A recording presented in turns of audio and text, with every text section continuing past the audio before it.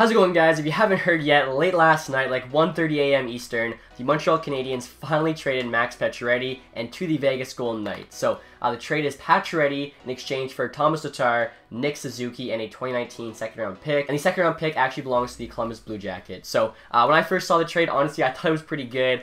Literally everyone in the NHL knew Montreal was trying to trade Pacioretty. He's on an expiring deal.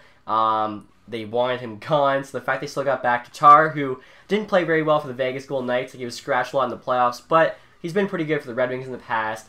Nick Suzuki, I think, is a very good prospect, and then a second-round pick honestly isn't too bad. So we're going to see right now whether or not the trade would go down in-game. I have the trade difficulty set to hard, so make it the most realistic. So first off, I guess we will add Nick Suzuki. Yeah, he has the most value. As you can see here, 19 years old, 67 overall. He's got the medium top 6'4" potential. Again, a very solid prospect. Was drafted 13th overall back in 2017. And I think just last season he had over 100 points in the OHL. So again, a very good prospect. And like I was saying too, Tatar didn't really fit in on Vegas, but still a pretty good player. As you can see here, he's listed as 82 overall, top 6 forward, role there, second line forward. I think Tatar is a good player. Like I remember too, when he got his contract, I thought it was a bit expensive. A bunch of people thought it was like a very fair contract, so it kind of tells you, you know, there are a lot of people that are high on Tatar. Maybe he plays well in Montreal, we'll have to see. And then again, the 2019 second, that is Columbus Blue Jackets. So Vegas keeps the Islanders, which will most likely be higher. I feel like, you know, Columbus is going to do better than the Islanders this year. So that is the haul Montreal got back for Pacioretty. Again, Pacioretty is definitely the best player in this deal, at least right now. You never know.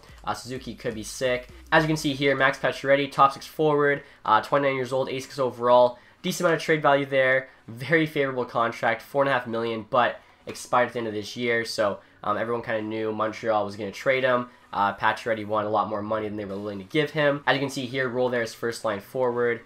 Quick look at all his stats. It was actually a first-round pick back in 2007. So definitely one of the better goal scorers in the league. Montreal will have more than 45 skaters if we do this. Okay, so we'll have to add just somebody with no value, I guess, to get this to go through. Alright guys, so I just added this Max Freiberg dude. 1 year left, really cheap contract, should not affect the trade either way. Looking at the value, it's actually about equal. Only thing is, Vegas doesn't really want Pacioretty, nor do they want to give up any of the things we're asking for, so it's going to be tough, especially on hard difficulty, for this to go through. We'll see what they say. Trade rejected, okay, unwilling to part with what you've asked for.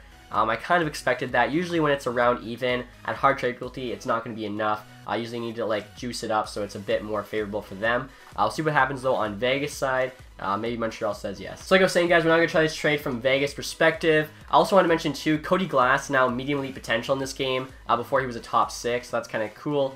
We'll see, I guess, just there all the other ratings. Most of them kind of what I remember. So Suzuki, Tatar, and the 2019 second, that is Columbus. For Max Pacioretty, we'll see whether or not they say yes to this. Also, too, I've noticed here, Kotkaniemi also now has elite potential. On the last game, I think it was like top 9. I remember I boosted it for my Cup or Bust series, but it was nowhere near elite. So Montreal would have, okay, so we'll add Freiberg again here just to keep it consistent. He seemed like the most kind of irrelevant guy. Cheapest contract, 1 year left, shouldn't really sway it either way. So again, the value looks to be about equal. It's kind of honestly hard to see, but looks to be about equal. I noticed too, both teams are considered hopeful, which is kind of funny. Vegas was just in the Stanley Cup final. Montreal, one of the bottom like 3 teams in the league, but whatever, probably because, you know, they do have Carey Price, Shea Weber still. So we'll see what they say.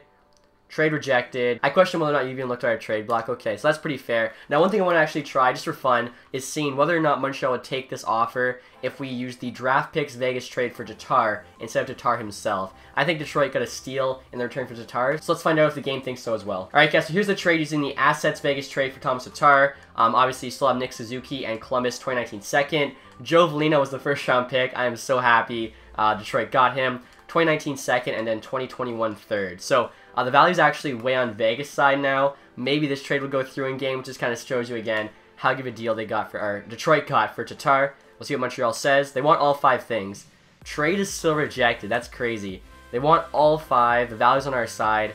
I guess they just value Pacioretty that highly. So honestly, even though in-game it got rejected on both sides, I guess that kind of shows it's a fair deal. And honestly, in my opinion, I thought it was a fair deal. Everyone knew they needed to trade Pacioretty. I feel like Tatar, although didn't have a great stint with Vegas, looked pretty good on Detroit the last few seasons. Should do decent on Montreal, especially getting top 6 minutes.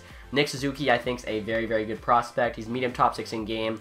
I think for sure will end up being a top 6 forward in real life. The second round pick, you never know what that could turn into. And one more thing, guys, forgot to mention that Pacioretty actually already signed an extension with Vegas. It's a 4-year deal worth $28 million, so $7 million per year. I think that's pretty fair value for him. As you can see, he's actually Vegas' top-rated player in this game. I'm at least skater. I think Fleury might be higher than 86. Yeah, Fleury's an 87. So Fleury's the best player on the team. Pacioretty's now tied for second with Marchessault. So I also want to show you what Pacioretty looks like on the Vegas Golden Knights. Again, I think with the extension makes the trade even better for Vegas.